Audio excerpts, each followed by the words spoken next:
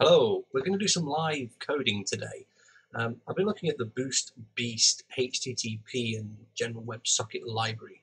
It's a header-only implementation, though it does need the system lib including in the program.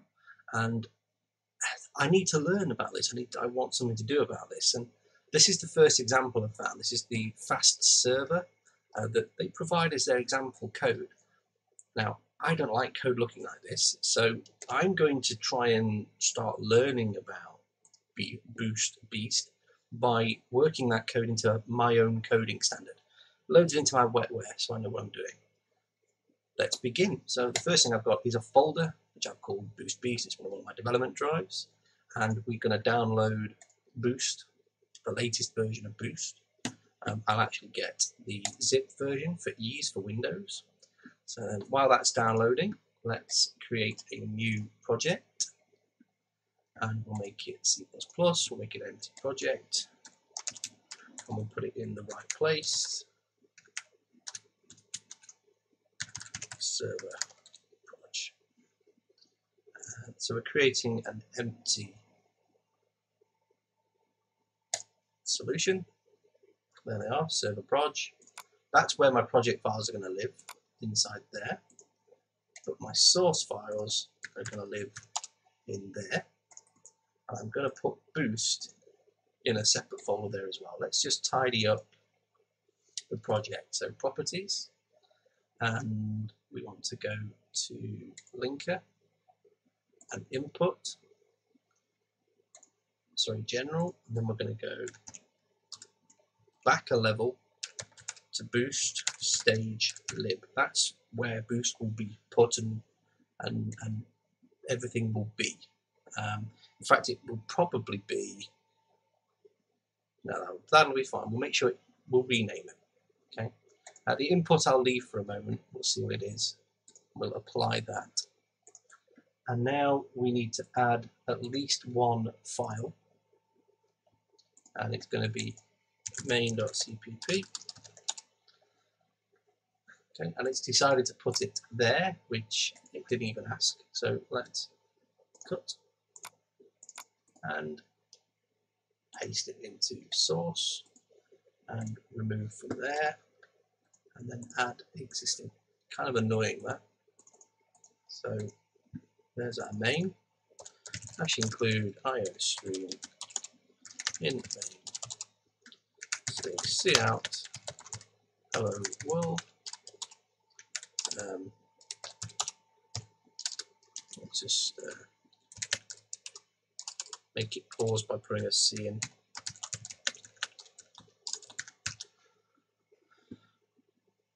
It's just building.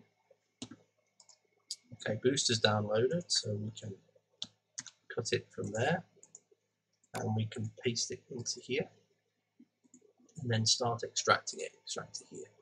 That's created Boost _176 or 1670. We'll actually move this in a moment, rename it and move it as we see fit. So let's leave that extracting. We can close that out, and that's finished building. So we'll just check hello world. We can exit. Now we go back into properties. Now we've got the C++ tab. I'm changing the language. I'm going to go for at least C++ 14. I don't want 17 yet. There's some bits I don't want to touch on Visual Studio, not because I don't use C++ 17, just because I don't like the Microsoft. Okay, so now we'll pop back here, and we need to grab these two files. So we're going to save this file as Boost Beast source, and that's called fields.alloc.hpp. I'm going to save this one as, and this is the HTTP server fast. And we can actually get rid of our main again, and then add existing, and add the two files we just downloaded. Now they won't build right now because we've not included Boost properly, so we'll actually leave that as 167. So let's go back to project, and we'll go into general, include directories, back a directory from where the project lives. So the project's in here, so we go back one directory and then start saying Boost _1670, And then anything we include with Boost will be in these header folders here. So we can apply that. And the same goes for the linker, where we set the linker. This now needs to be ... We go back a level, boost _ 1670 / boost stage lib. Now, it isn't boost stage lib, it's actually just stage lib, which we'll create. So we can take the boost. So back a level, boost 1670 stage lib. That's fine. We need to build boost. And the first thing you need to know about building boost is to Google for the boost invocation page. And you'll find these lovely examples here. This table here under properties is the key bit. So we go to Visual Studio, under Visual Studio Tools, and we'll find the developer command prompt. There's the developer command prompt. We want to browse to the U drive to that folder. So U : cd boost beast, cd boost, and we bootstrap. So we're bootstrapping the build of Boost with those tools. This will take a moment. It does take a while to build as well. Hence, we're going to be doing things to the code while we're waiting for this to build.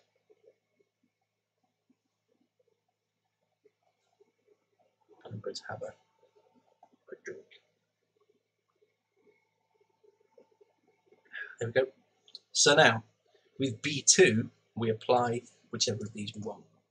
Now for speed, I'm going to build debug, I'm going to build static, I'm going to build multi. Excuse me. For speed, I'm going to build debug, I'm going to build static, I'm going to build multi, I'm going to build 32-bit only, I don't really care about the bitting, and I'm going to have runtime link static. So B2, variant equals debug, link equals static, threading equals multi, address model equals 32, and runtime link equals static. That's going to start building Boost for me.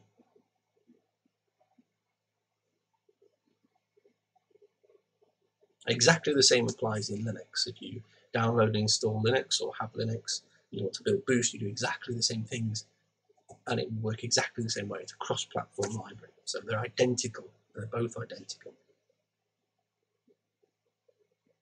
Right, we'll leave that building for a while, and we can actually pop to here, and we'll now see stage lib, which is the folder I said would appear. And we can already see system has appeared, which is the only one we need. So I'm just going to copy the file name, go to properties, go to input, edit input, and paste that in there. Now we're adding this in, but it's a static debug, SGDB, static debug. So is this building static debug right now? We're under code generation, C++ code generation, we can see no, it's looking for the DLL. So we change this to multi-threaded debug, not DLL, and it will use that as a static library. Now we can do a test build. We've got a class missing. What have we got missing? Oh, it's downloaded it in HTTP. That's a bit silly. So let me go to history, file fast, open. I guess you've got to copy the code. Copy the code. Now, which one was that one? So that was fields alloc. So that's now looking like code. That's really silly that I right-clicked and saved on these, and they're actually called .hpp and .cpp, but it downloaded HTML. That's really daft. And this is some of the things that really annoy me about Boost. I love Boost, I really do like it, but it annoys me how odd and obscure some of the things are. The coding standard is really why this video exists. Now, I have my own coding standard, which we're going to learn, we're going to talk about in this video. So now we're set up, we've got a clean build. It doesn't matter that Boost is still building in the background. I've got plenty of horsepower to actually do my development and let Boost build, but that's done. We only needed the system lib because Beast is a header-only implementation. Well, it is, but it needs the lib system from Boost as well. Opened and closed instantly. So we need to just look at main. We have some parameters as to which folder it's going to open. So we will actually have a new folder called HTML, and I will add a file called index.html, and I will edit this file, HTML, end HTML, header, title, hello world, end title, end head, body, header 1, hello world, end header 1, end body. Okay, so that is now our path U Boost Beast HTML.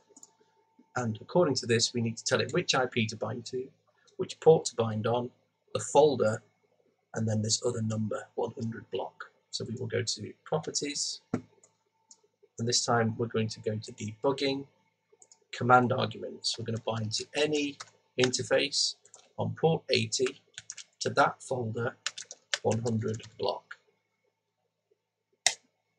Now we will rebuild, it's okay, we're running, we're going to allow it access to my firewall. So there's the program. Let's open a browser.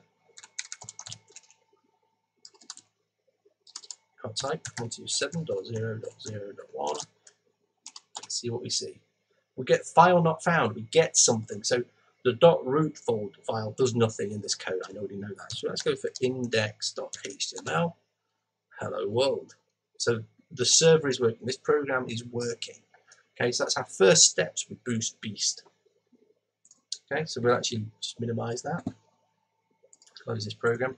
Now we're going to look at actually improving the code. I want to learn about Boost Beast, and main could be where we start, but it's not going to be. The first thing I want to do is get rid of the use of these namespaces, because they're obfuscating away which part of Boost some things live in.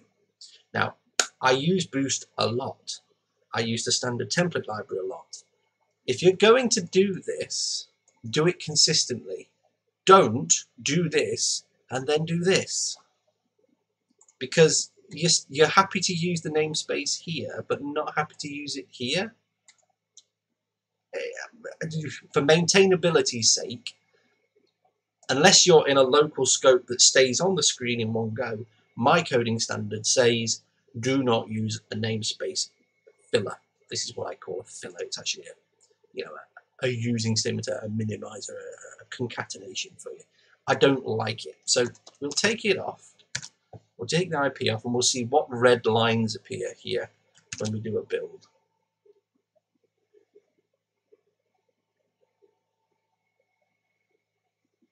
Not many, but look at it so far. So none. So this is again why why the Boost examples annoy me. There's no reason to do this. There's no reason to have that there, because it didn't affect the code at all. Let's see if TCP does. I think TCP does. There we go. So TCP immediately has popped up some things. So what we're going to do is we're going to Control H, and we're going to replace TCP : with what I thought I copied, which is Boost TCP : change them all, 6 occurrences. Where do we get to? And all the red lines have gone away again now. Let's do a test build. So it's mainly this, look, it's mainly stuff like that. They've got changed for that. There we go. But as I don't know Boost Beast, is there a Boost Beast TCP? And could I have been confusing Boost ASIO IP TCP with Boost Beast TCP? I don't know, because I don't know what I'm doing yet. And now we'll do the same with HTTP. There we go. We can see the red markers for several of them. We can replace HTTP : with Boost Beast HTTP. 30 occurrences changed, 30 occurrences are gone. We've got a clean build again.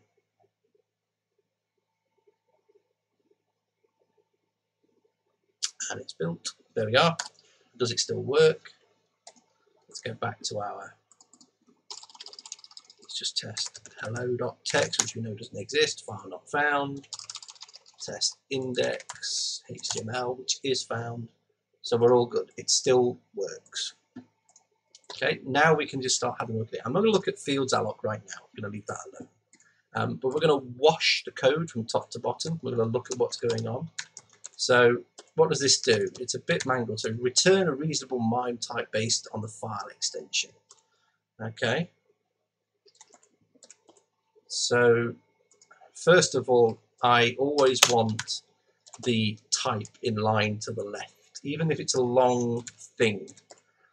Also, this seems to be a self-contained function. So I want this to return const.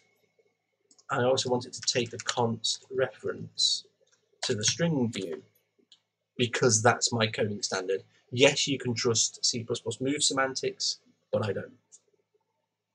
Well, I do, but I don't. Next, we've got another namespace. This seems to be affecting just this, which is fine. I don't mind that per se at the moment, so we'll leave that. But I don't know if this will affect anything in here. So we'll actually move it to where it seems to be pertinent, which is the other side. And we'll put a type there. Now my coding standard uses structured programming. So there are multiple return points from here. I don't like that. So we're going to go for boost beast string view result. So it's empty. And the first one's going to be the default, which is just application text. And then it's going to always return result. Okay, let's just move that down. So what about all these other returns? Well, highlight section, return quote becomes L result equals quote. There we go. They've all stayed lined up for us nicely. That's all fine. We've got one exit point. That's fine. It's a bit wasteful though. So if we move that above that one, because HTML will begin with HTM, just in case we ever do a ends with or contains an end. Pretty much each of these now becomes if, becomes else if, like that. So now the code should just patter through a bit easily. If we've done one, it was going to return, you'd never do the next. With this code now, because you will always do the next, we've got to go else if. And are there any here that I want to make usable? And there are. So I want to add CPP. I want to add H. I want to add HPP. Because I want to return code as text.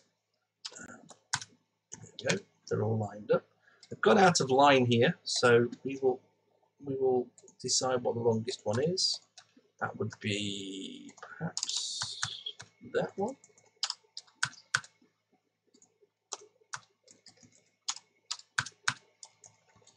Okay, so they're all 2 spaces. So except for maybe that one. So let's, in this section, let's replace space L result with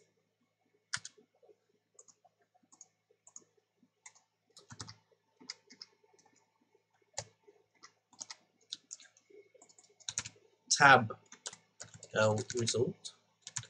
I didn't want to do that. It's a bit annoying.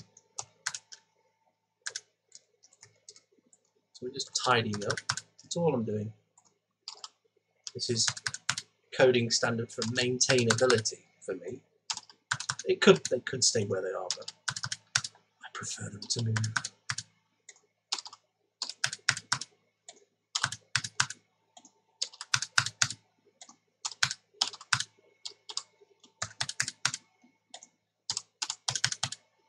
In the long run, of course, what I might do is make this list of valid extensions loadable from some file. But right now we're fine. We don't need that.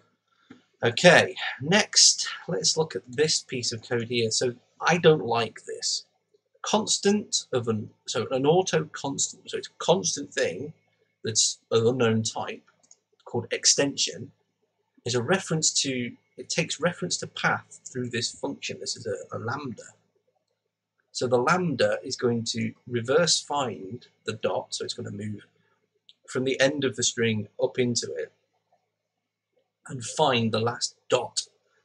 Cut from there if it found it, or to return. I don't like this at all. So this should be a function in its own right. So this should be const standard string get extension from file name const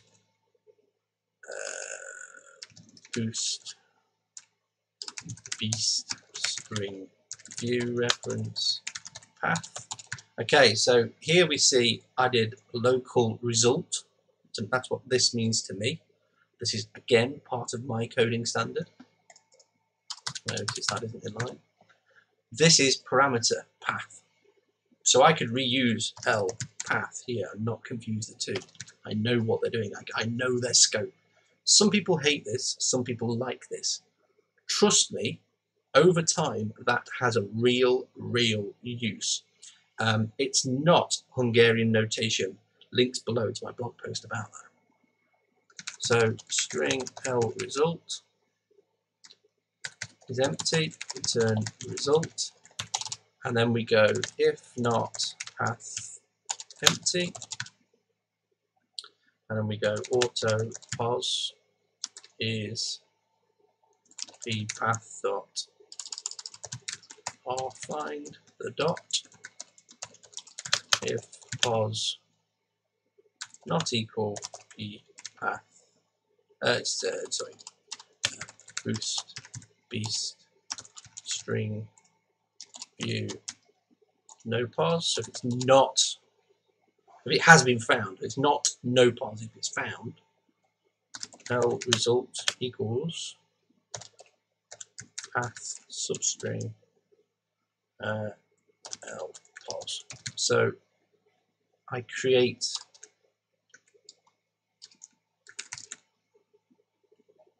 to string.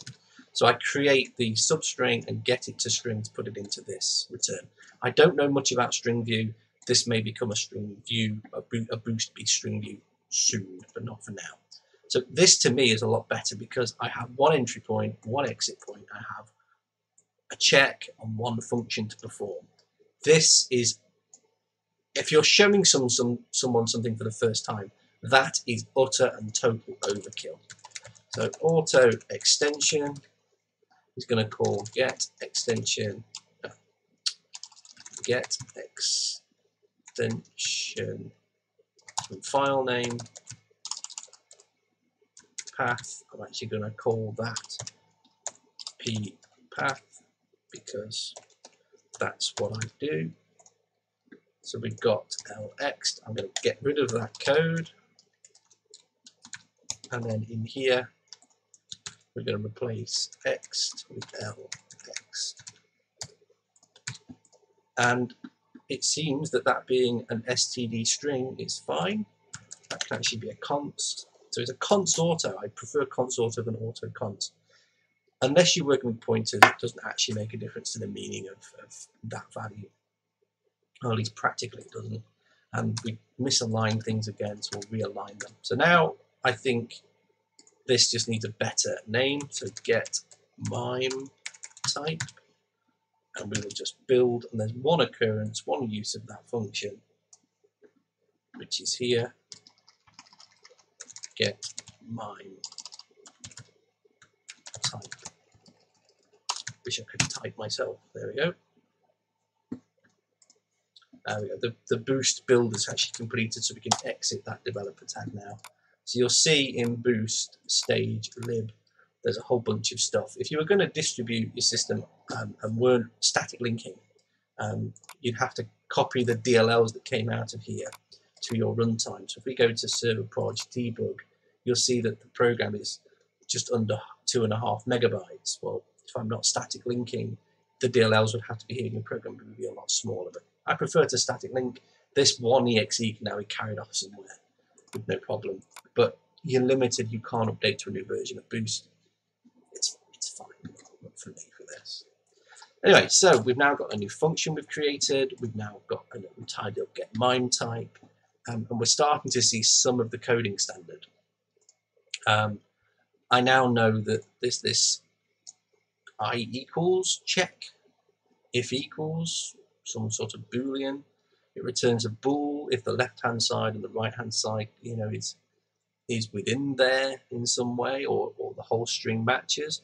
I could certainly use that in other code. I've learned something there. I need to maybe use what this is about. So this is a case comparison operation defined for low ASCII characters.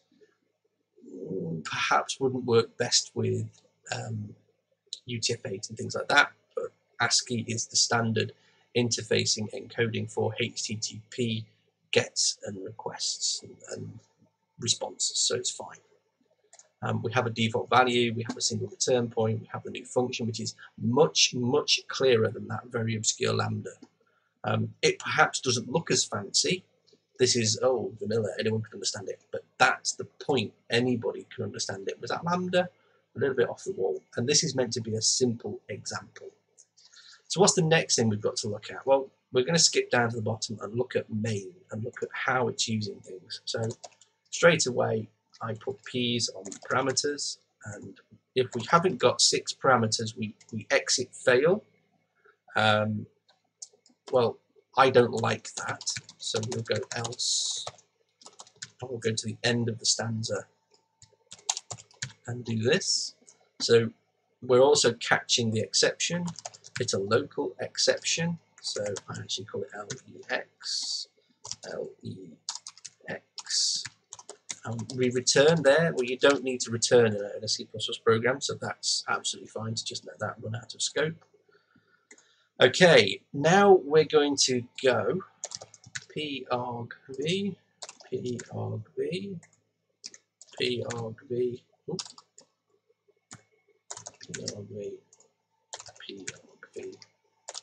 pargv. So we're going to look at these 5 lines of code. First things first, we've got an A to I. I don't like that.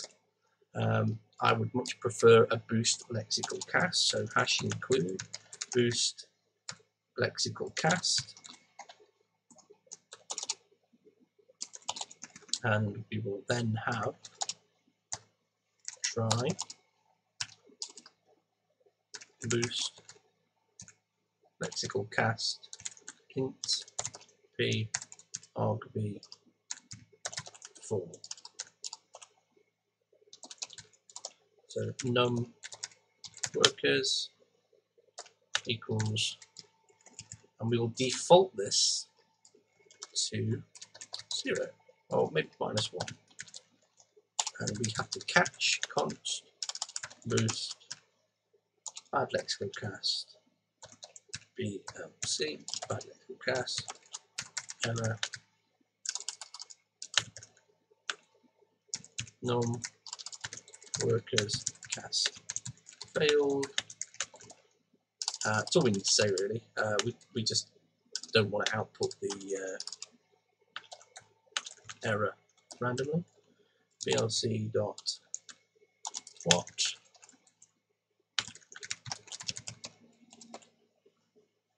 I'm not happy with SDLC error. Duh. Okay, and then we go if l num.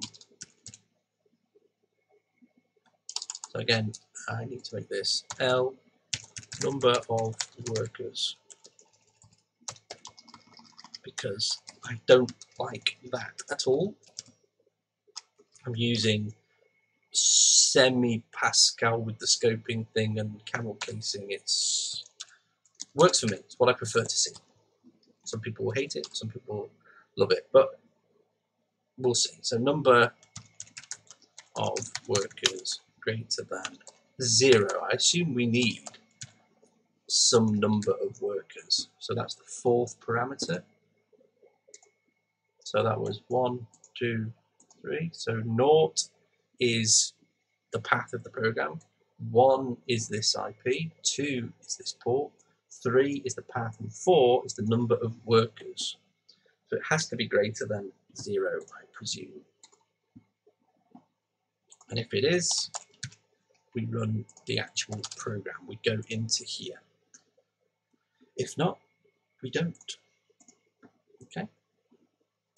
So this is a lot better for me to read. I prefer it now. It's more lines of code than std a to I. But a to I would accept and land here, whereas this keeps it local to me. So L number of workers, and this is initialized like that. What's the difference between int equals something and int bracket something bracket? Well, I'm trying to make sure that everybody and everything I do is conforming to RAII. Resource acquisition is initialization. Initializing the integer to something, just int I, and then go int I equals 4, is trivial. It might be very fine. It's absolutely no problem. On most compilers, they will initialize int to 4 immediately. Not on all of them. So I want to make sure that I always initialize I to 0 here, and it's never any other value if we were threaded off somewhere else or we were interrupted or whatever. So this is all this is doing. It's just making sure that it's created and initialized. We go through the integer constructor with a value. Okay. So what's this doing? This is getting us the IP address from this parameter. This will, if there's an error, catch here. So I'm fine with that. Again, though, I'm not happy with the order of that. So const auto address, and boost things are a bit awkward for this creating, but we want to go through the constructor, this constructor from this value. We're not assigning, we're going through a constructor. We've got a static cast A to I unsigned short. Well, we're going to go try, and we go unsigned short L port is 0, which is an invalid port, and we're going to go L port equals, I'll type now, L port equals boost lexical cast unsigned short P arg v2, and then we catch const boost bad lexical cast VLC port stdc error bad port provided VLC port dot watch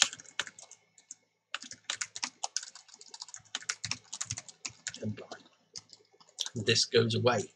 So we're not casting in here, the casting's all done for us here. Comes in, and we need to make sure the port is not 0. So we go if port not equal to 0, well, greater than 0. We should really make it not greater than some other invalid values, but we don't care for now. So we're carrying on running into a tree of calls.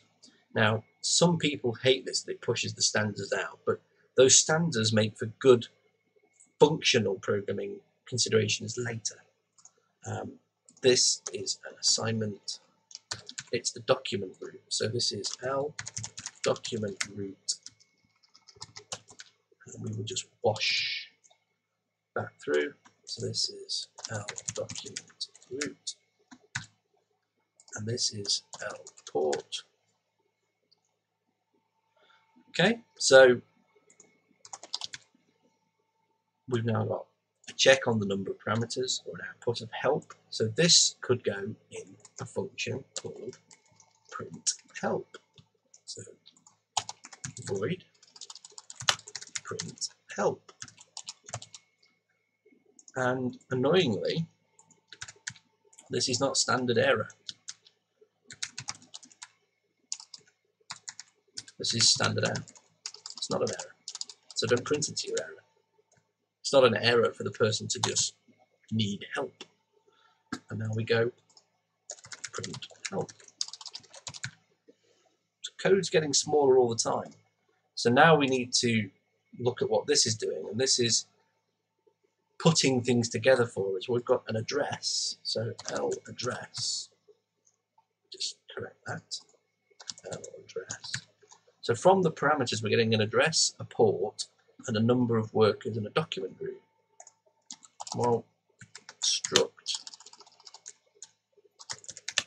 server start details, and we've got boost asio IP address. Okay, so this is the address. We'll make it const, and then we've got const unsigned short the port. Now, why am I not adding m underscore? I'm not adding m underscore because everything in a struct is publicly visible, and I want to just go server star details dot whatever, and not go dot m underscore, because then members are privately held or protectively held within the class or struct. Publicly available things that are const, I can just give a name, they're like an accessor in other languages. And I'm not going to line, I could, in my coding standard, you could, that's perfectly valid as well. Perfectly valid. What else do we need then? Document root was a const standard string, document root. And the last one was number of workers, which is an integer. Const int number of workers. Okay, so we want to create a server start details, and it's going to take char pointer arguments bracket, and it's going to do these things for us. So this check has guaranteed that we're going to have at least 6 positions. So address is going to be initialized to arguments 1.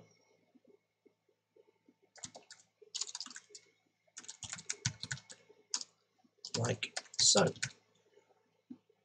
Okay, port will be from the lexical cast. Like so.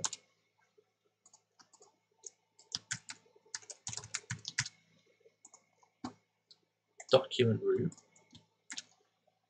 will be just the argument. Finally, number of workers will be the number of workers. Arguments 3, and then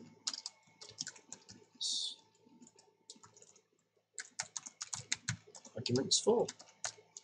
So I've now got a structure that can do this for me. Let's just move it to here. That's a lot more neat and tidy for me. So I can get rid of most of this stuff. We can get rid of all of that code and go server start details L SSD P argv. But of course we can't. We need to do something else. Let's take away all the braces. That of course can throw the bad lexical casts. So we need to go try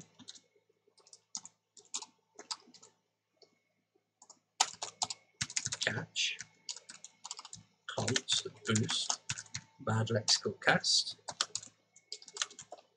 blc std error parsing server start portal workers l blc.watch and line. Okay, And this now needs, of course, to use, oh, we've not done arg5. We need to just do arg5 in a second. So this is lssd.address, and this is lssd.port. SSD, not SDD. lssd.number of workers, ssd.document root. Okay, the final one, of course, we need to just add this spin. So spin is argument 5. So const bool spin, and so comma there, spin is that code there, argument 5 is spin. Spin has to be lowercase. Get rid of spin there, and then spin is lssd.spin. So we've tidied this up. This is how we start our server. It's a lot simpler to turn these parameters into this. It's highly maintainable, not a fractured piece of code, and we've simplified the functional code. It's a lot more readable now. Okay, and we can actually comment only land here if SSD is not initialized properly, or some other value from therein. One trick I've seen done is having a hidden boolean, a private boolean that says invalid or valid, and it's initialized negatively in the constructor list, and then only if you run through the constructor body does that flag become true. It's functional, but I don't like doing that. So it would look something like this: private bool valid, and they'd say valid is false, and only if they go through there valid is true. So they're then able to provide this is public constructor, and they provide const bool reference valid return valid. So const like this, so they could then call .valid on SSD and know if it's valid or not.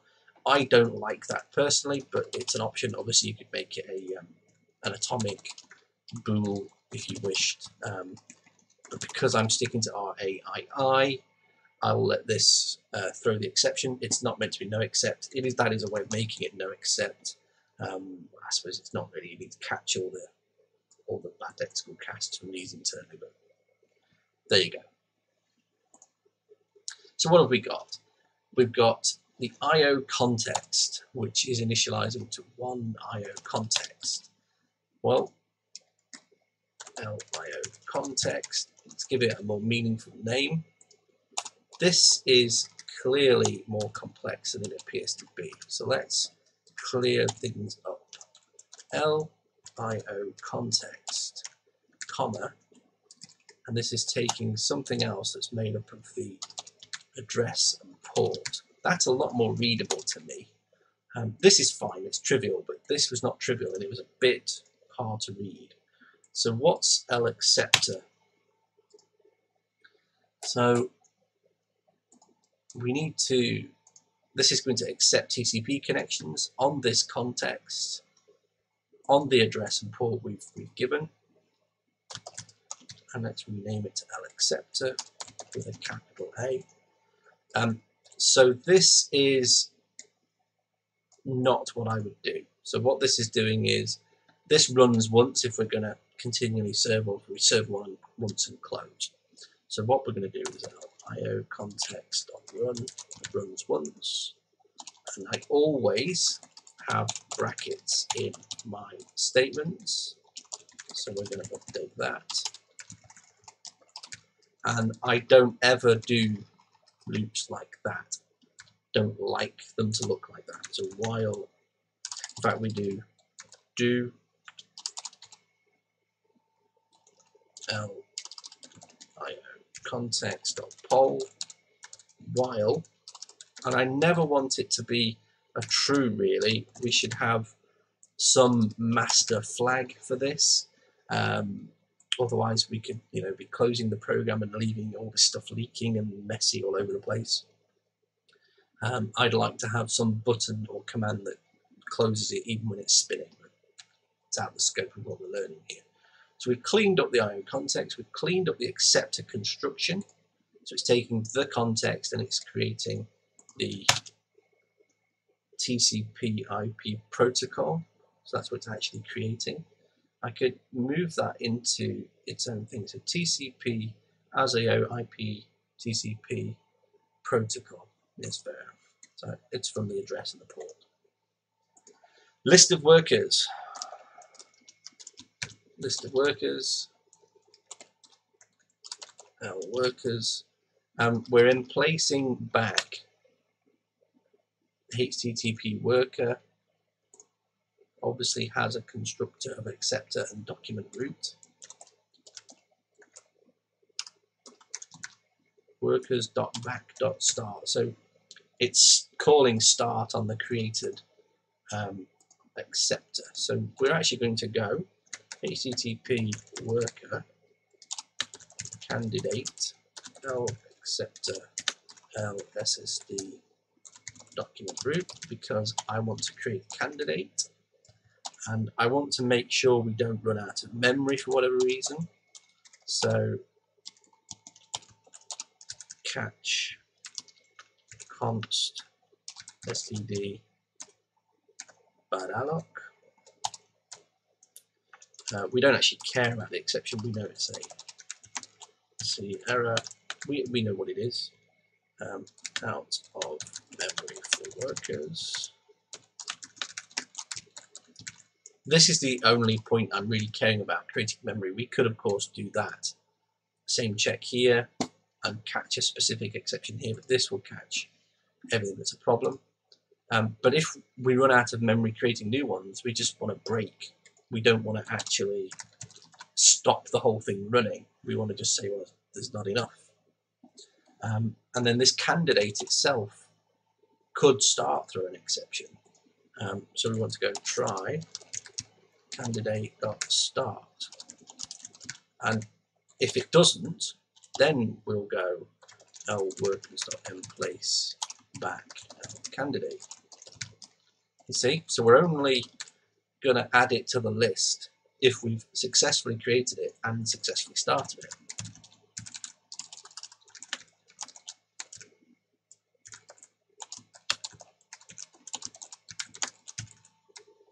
See error starting worker. There we go. So let's see if that now still builds, which it should. Have another copy.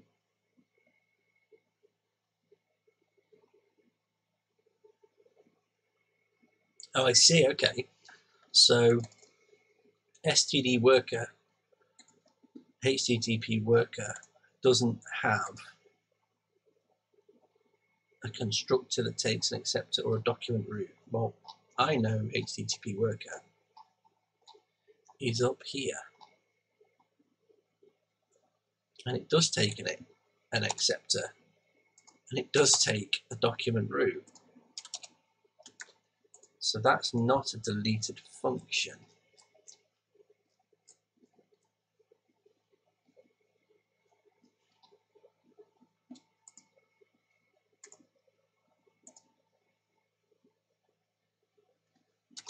Let's just do that. A second, rebuild.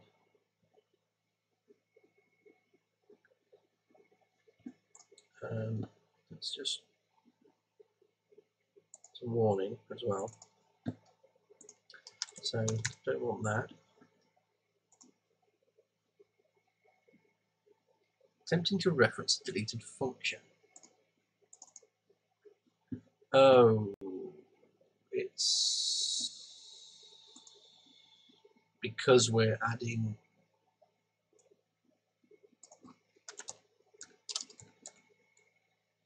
I'll just push back. They were emplacing it in position. I don't want to emplace onto, just push the existing one on attempting to reference, so I can't copy it. There's no copy constructor. Why is there no copy constructor? I don't want to copy. So I want to move it into place.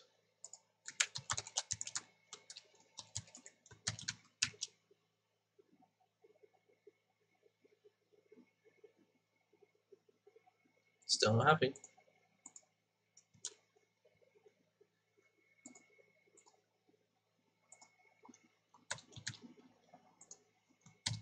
Just going to try this.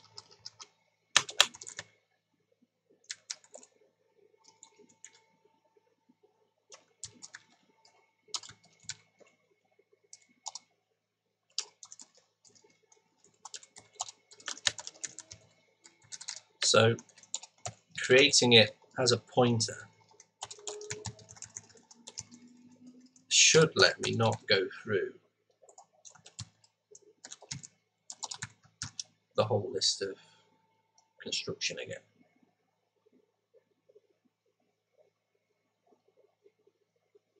Yeah, so that's not ideal. Basically, because we're deleting, or this is deleting its copy constructor, we couldn't push it or emplace it on the back of a list. This leads, or could lead, to heap corruption in certain circumstances where you're taking copies of things you thought you'd already started running and things like that. It's also a bit obscure, of course, that they were pushing back with the bracketed initializer there. Personally, I wouldn't do that, so I'm not going to when I change the code. But I don't like naked pointers either. Okay, do not like them. That will leak memory, so we're going to sort that out when we come and deal with HTTP worker. We need to make sure up here that we're using memory, which we are. So HTTP worker is a class. Well, first of all, we're going to change its name to worker, and we're going to predefine it, predeclare it, and we're going to do HTTP worker pointer equals std shared pointer HTTP worker. Okay, and I don't care that they're public per se, but I don't want them to be polluting the public segment of my class. So HTTP worker bracket const. Well, see, this is a const reference, so that's okay to be that way around. But I don't do it that way around. It's a const worker reference, but it is perfectly valid to have worker constant reference. It's just semantics. I prefer that way because I'm an English speaker and I say it's a constant something else. So in French, it's quite obvious you'd say vin rouge, so wine red. But in English, you say red wine. And that's why I put const something reference. I don't go something constant reference. They're the same thing for me. Same here. It's a const HTTP worker reference, and we're deleting them both anyway. There is no copy constructor. There should be no default constructor either now. We delete this. So publicly, I only want people to be able to call this actual constructor and get a pointer wrapped copy of the whole thing. P acceptor, bringing this up to spec, P document root. Okay, and I absolutely deplore this. So this should not be this. This should be member acceptor. So that is member acceptor is the parameter acceptor. Silly thing gone. The same for document root. It should be document root, not document root underscore. Becomes P document root. And the only way to get at this should be through a static HTTP worker pointer create that takes 2 of these, and in fact that should be constant.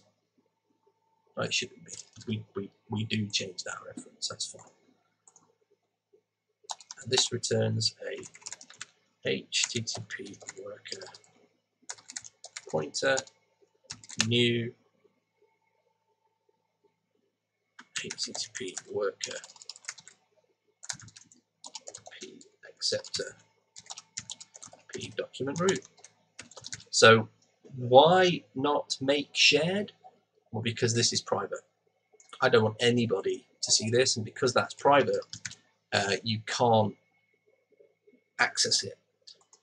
You can make this in Visual Studio on Windows. You can make this class a friend of the ref count inside a shared pointer, and that allows this to use make shared, and therefore access this, or allows make shared to access this constructor in the private segment of the class, but only on Windows and only in Visual Studio. So I do it this way because this is cross-platform. The start function needs a capital S. It needs indenting. The function accept and check deadline need naming differently. Privates need aligning.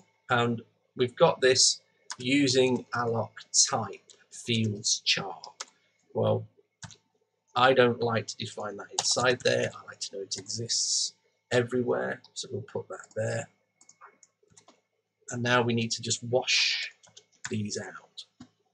So acceptor. Okay, we've got the document root. So socket gets created here. I don't like that. So m_socket. And I don't like that being like that. So what does that do? Well, socket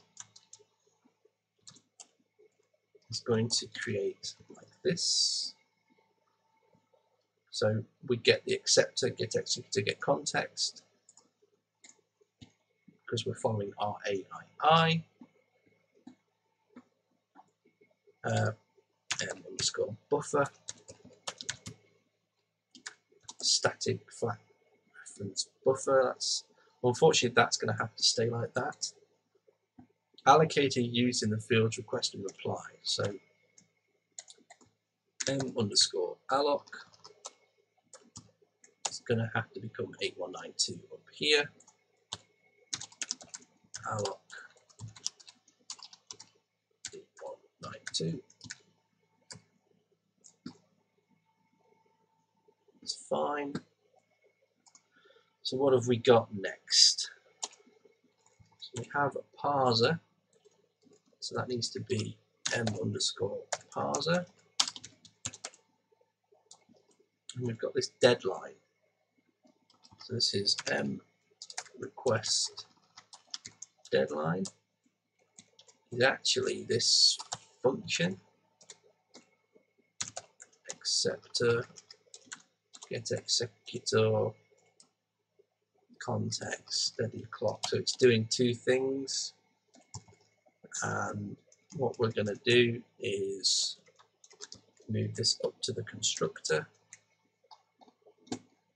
here. So we allocate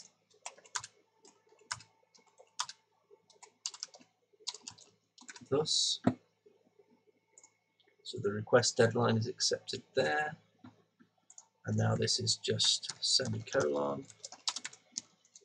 Message body is a string type response, string response, string serializer, string serializer.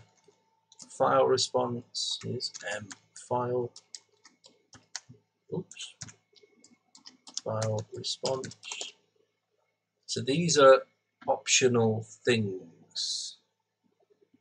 We'll look at optional stuff as we go along.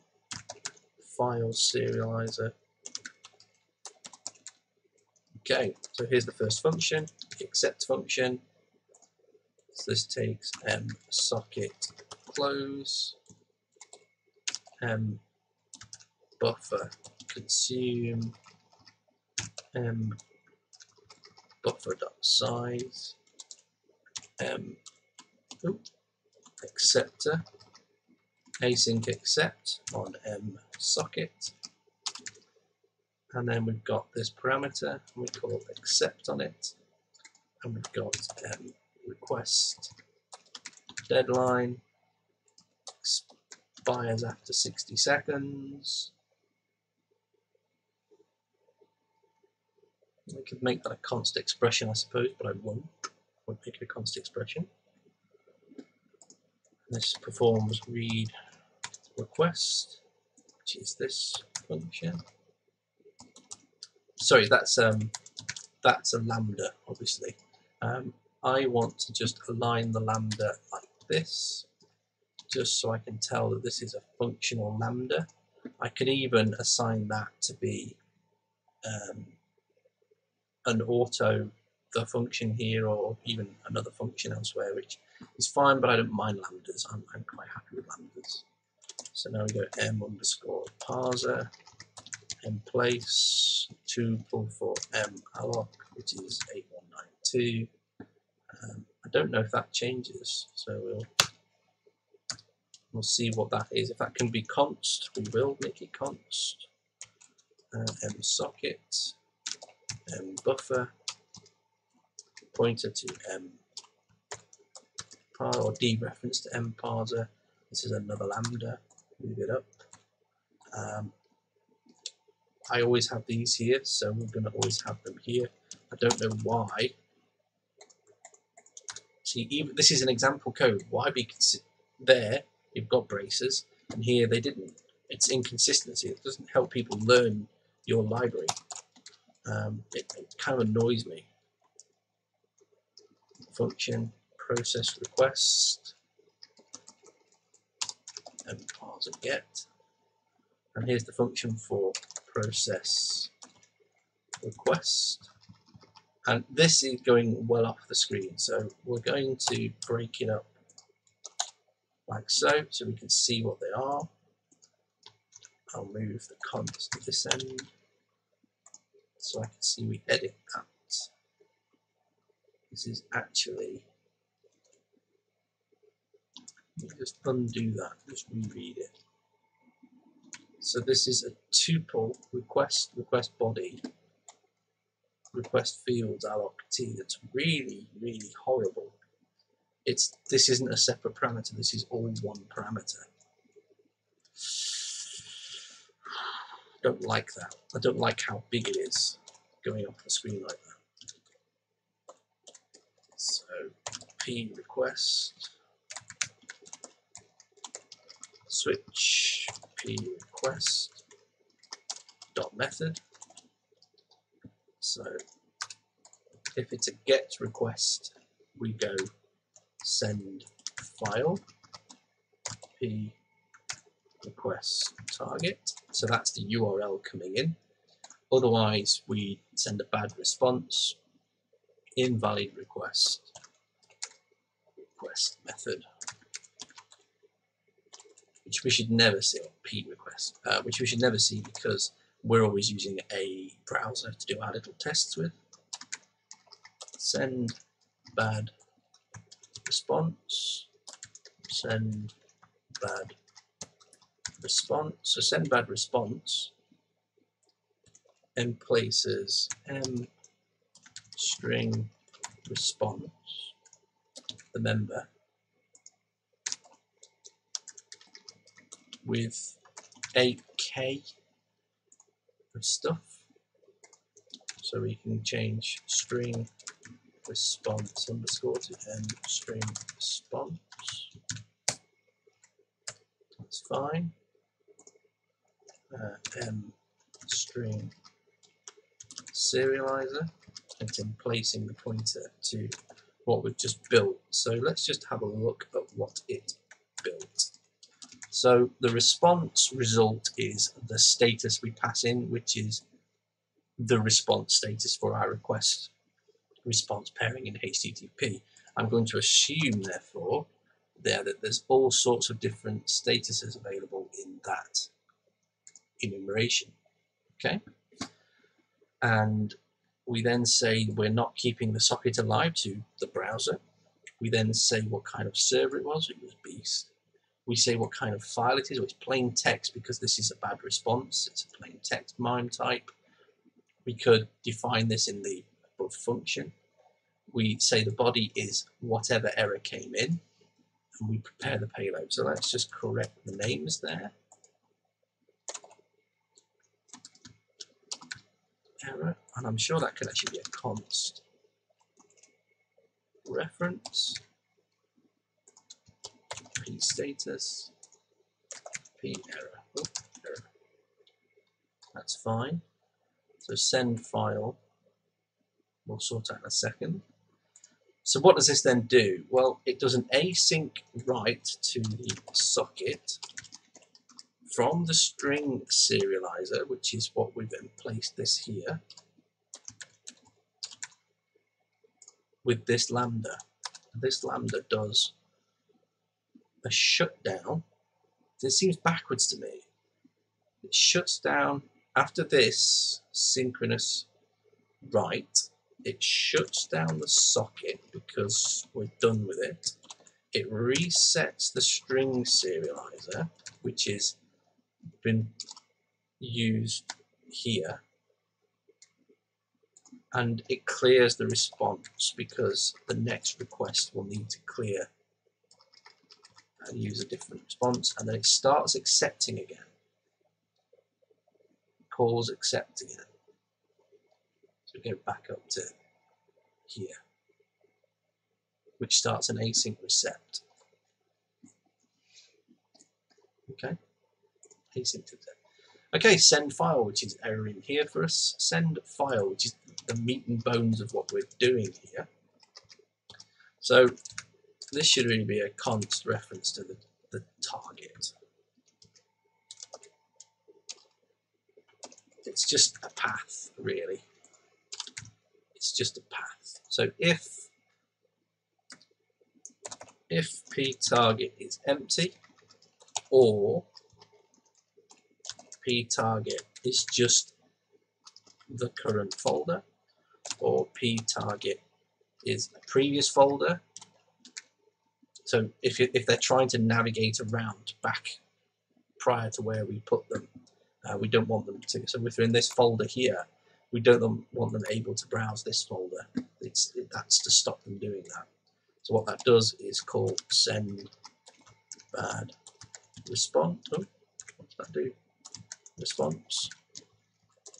And then it returns, but we don't want to return. We will do our single exit point. We'll jump to the bottom of the function. It's all indents for us. So now we're going to go, if any of these conditions, bad response, just file not found. You can't do that. We could be more specific, like with this one, we could tell them, stop it. We've noted your IP address, stuff like that. So full path. This is a bit odd. So this is, full path is m document root, and we append the target data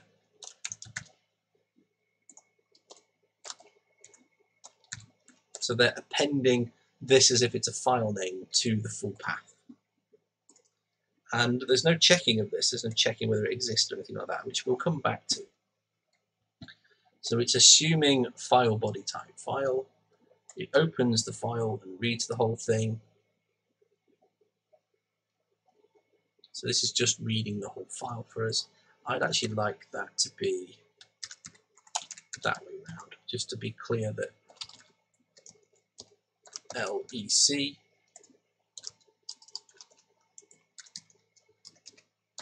is the error code and the file is what's being read. And we don't like this, so local full path, local full path, local full path. And we could send more information out here or whatever, we'll just let it do its thing for now. Send bad response, file not found, and return. Well, we don't want that. Else add another layer. And again, all these braced pieces all become chances to functionalize. So this and this are the same code. So we can go void send bad file response. Okay, braces, and that's this code once send bad file response, and then that code is identical to that code. This is functional programming, and then using this is structured programming. These are all very old practices that are being ignored and being left alone. So file response, it emplaces a piecewise construct of alloc. So I presume that's in case they're streaming the file in. Underscore file response underscore. So I don't know what I've done there. Let's undo that. There we go. File response underscore, and we'll just do file response underscore becomes file response. So we are saying that it's an OK result. We found the file. We are not keeping the connection alive to the browser. Again, telling it what server.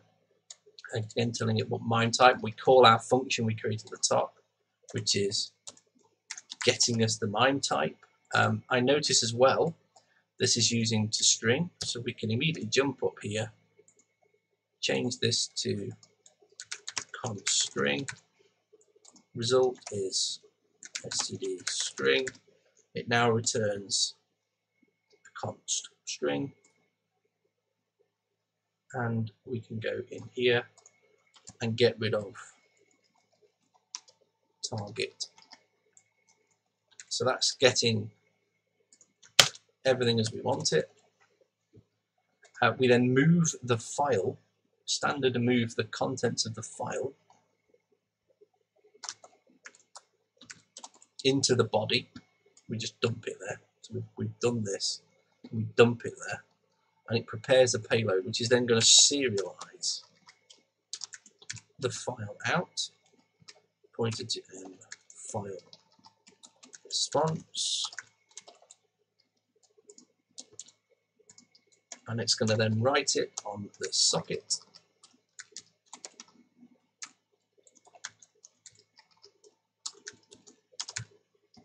with this lambda, which is m_socket, which will shut down and then reset the file serializer, the file response object, and call accept again. And the final function, which is causing this error up here, is check deadline, which is, I'm going to assume, checking the expiry time. So the deadline may have moved to check if it's really passed. I don't know quite what that's doing right now. So if the expiry is less than or equal to now, close the socket to cancel any outstanding operation. So this is just another function that's checking. Sleep indefinitely until we're given a new deadline.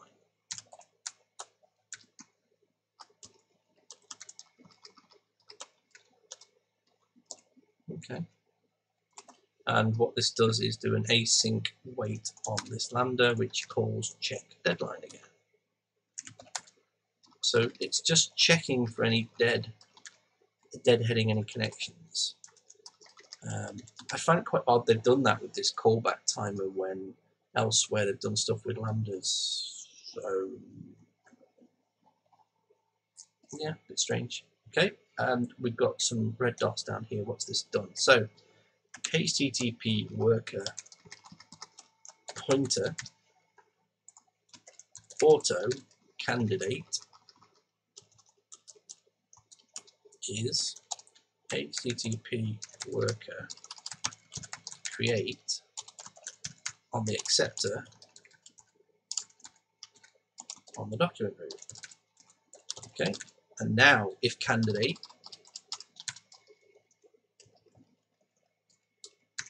start candidate, so we've cleaned up the worker class. So let's just go over it again. What do we want to do? All of these using this type. So this is a type.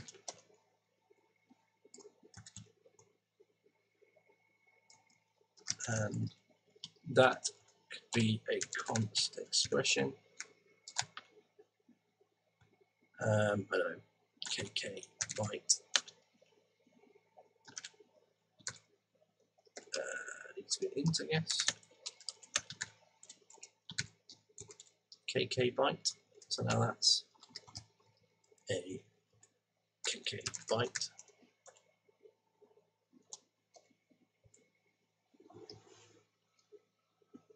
So it's a megabyte. It's a megabyte. Change to a megabyte. So worker is now wrapped in a nice class. We've hidden the constructors away. Because we've hidden the constructors away, we need to create a factory create, a static create function. We've moved all the member allocation to RAII in the constructor. They all get something here rather than in the body. We could do with moving all of these members above. I would actually always have the members here, then the constructors, so the members should really go about there, but we'll leave them where they are for now. We've then got private accept function, private read request function, private process request, private send bad response, a helper function send bad file response that's used a couple of times. We could then, we could move this into its own function and whatever. You can functionalize your code to help maintainability as you go. And the check deadline's doing its thing. So then we print help, print server details. Let's see if everything still works. I'm hoping after recording for nearly an hour, it is all still fine.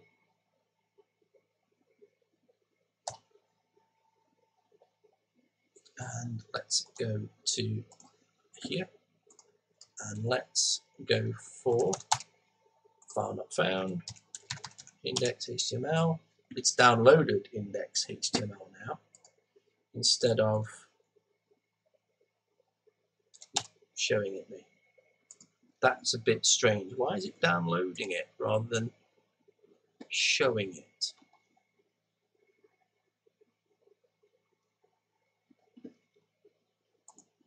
Because before it showed it in the screen, didn't it? That. That's nothing to do with this code. I click Sublime down there. So let's now breakpoint there and breakpoint there. It's something about this, isn't it? It's something we've changed in here. Or is it the MIME type change? It doesn't know what MIME type to use, and that does need to therefore be boost beast string view. So let's just put that back to boost beast string view and make this a boost beast string view, and then just disable any breakpoints because I will come back to them in a tick. Restart the server after a build. I've got a funny feeling it downloaded the file because of the MIME type. So now we go back in here, file not found. It's still downloading the file, so let's enable this breakpoint and see what happens when we go to /index. I didn't intend for that to happen. It's landed here. That's really not what I wanted to happen, and I didn't think it was going to do anything. Stop. String view. Build. And let's just get that ready. That might just be Chrome being Chrome, actually. It's trying to be cleverer than it really should by getting the file as soon as it can. So we've got /index.html, and it's found a MIME type of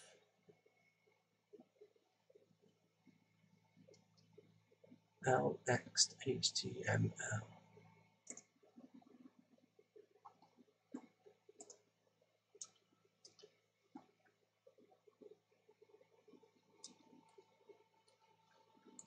And it doesn't know what to do with LXHTML. So what have I done? Oh, yeah, there is something wrong with MIME type. It's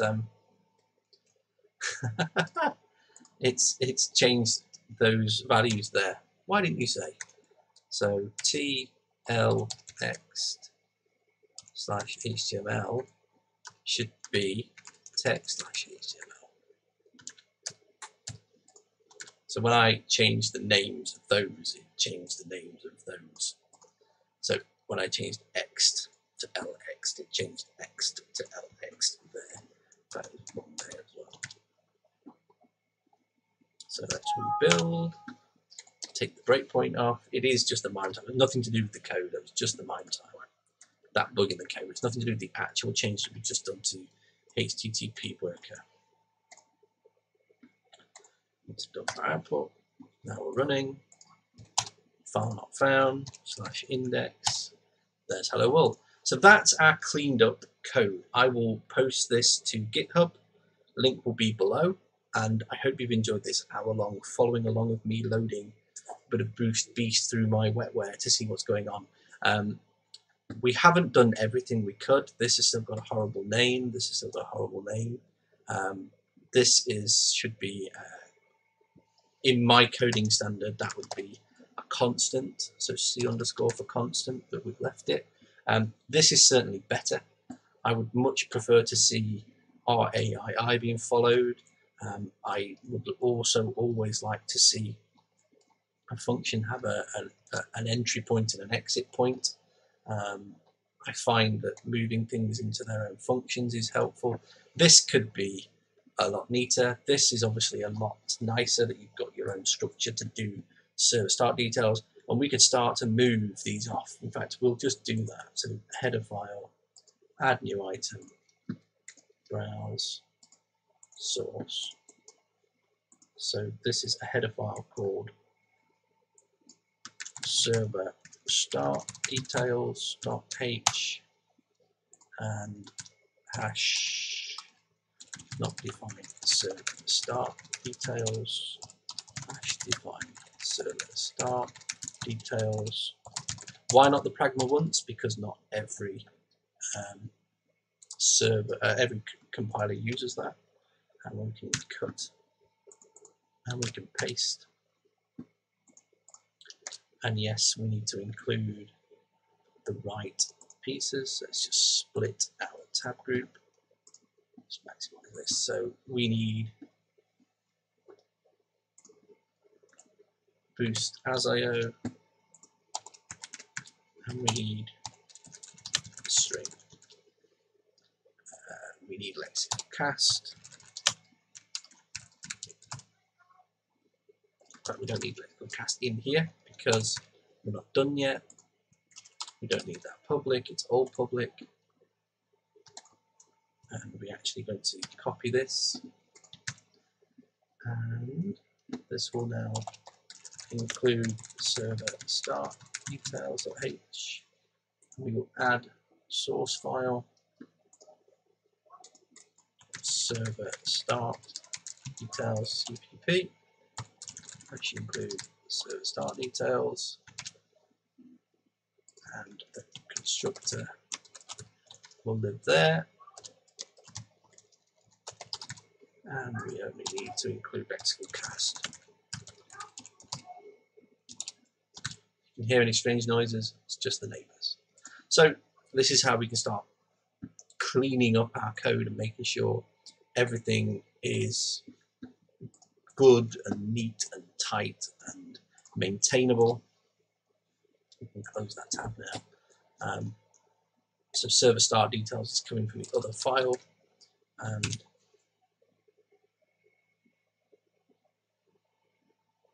there we go, we're still built. Okay, links all below. I'll include a link to my blog post about non-Hungarian notation use of these scoping. This is scoping naming.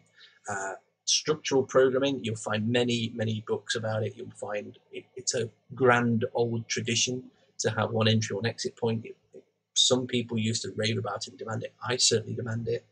You will find functional programming where I've split functions off. It's just, I can carry on with this, carry on making it more useful, giving things useful names and splitting things over lines rather than just them pressing out is always really important.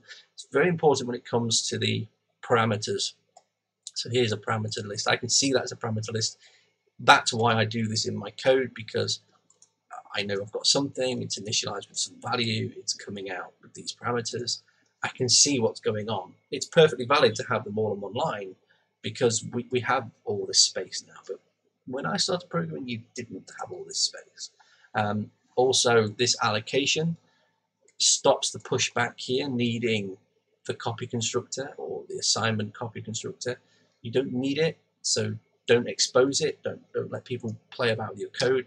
This is strongly intimating now that you cannot create one, you cannot copy one, you cannot assign one, and you can't even make one validly. You have to get it wrapped in a pointer, a smart pointer of that, a shared pointer of that. You could make it whatever kind of pointer you want. You could even make it a naked pointer and make your code remember to call delete. I don't do that. Again, we don't want wild trues really, but we're letting it in this case be a wild true. We'd really want some exit ability. We could even have it such that when you close off a socket or a request with reset, would set some flag that said quit, and then this would be while not quit, just as a hidden way of closing the server down remotely. Certainly, this is how I'm starting to think about RESTful APIs through this, as I've gone through this. These parameters here, this actual namespacing, I would, by preference, do this just so it becomes more readable. So that's a type, and I would even make that a using statement here so that I have a type I can make sense of. You know, I might have string response type, so let's actually try that. Let's just copy that there.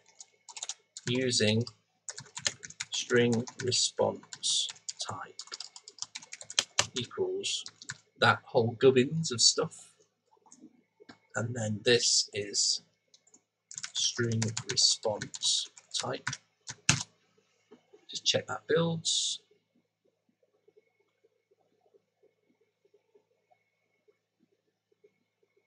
Which it does. Run the code. Hello world. And we've got index. And I would do that for this. I would do it for this.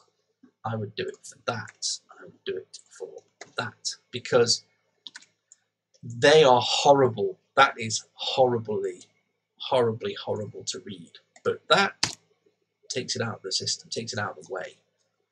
In fact, let's just do that before I quit.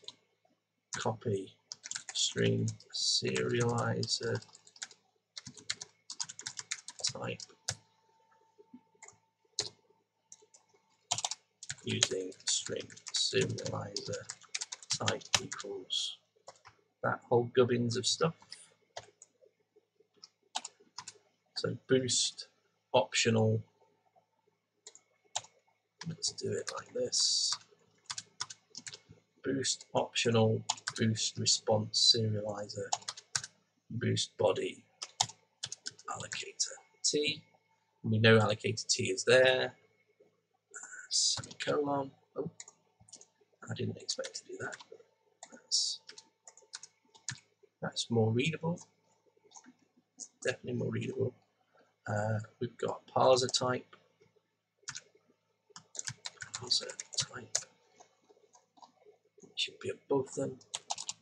Using parser type equals boost optional,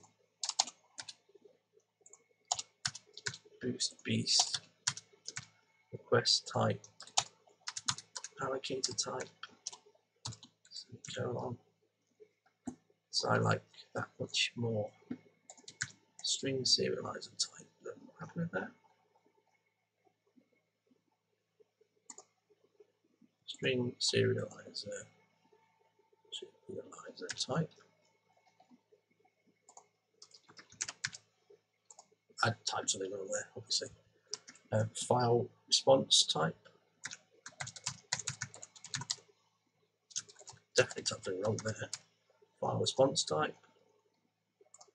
So using file response type equals optional boost beast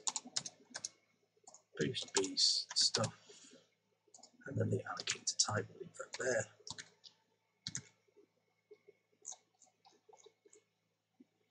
And finally, this great thing, the file serializer type. So dot file serializer type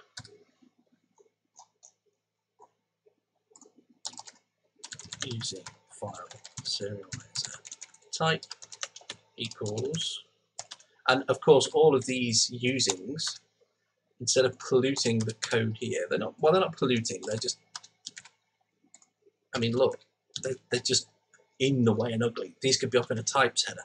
You can have your types completely separate, you can reuse them.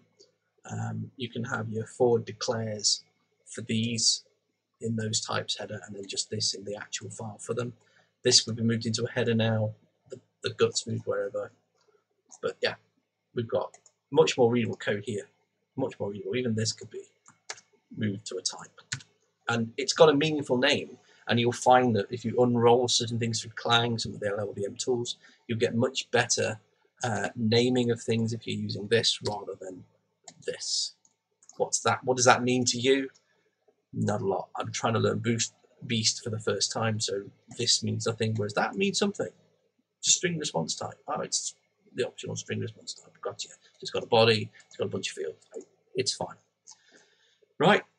I've been talking for over an hour and a half. This is, I hope, been useful to you. Please hit that like button if you enjoyed this kind of stuff. If you want to see more of this about the multi-boxer or the WoW server, this is the kind of code reviewing I'm going to do on it. You'll learn more about my coding standard as I do it, and subscribe, stick around. Bye-bye.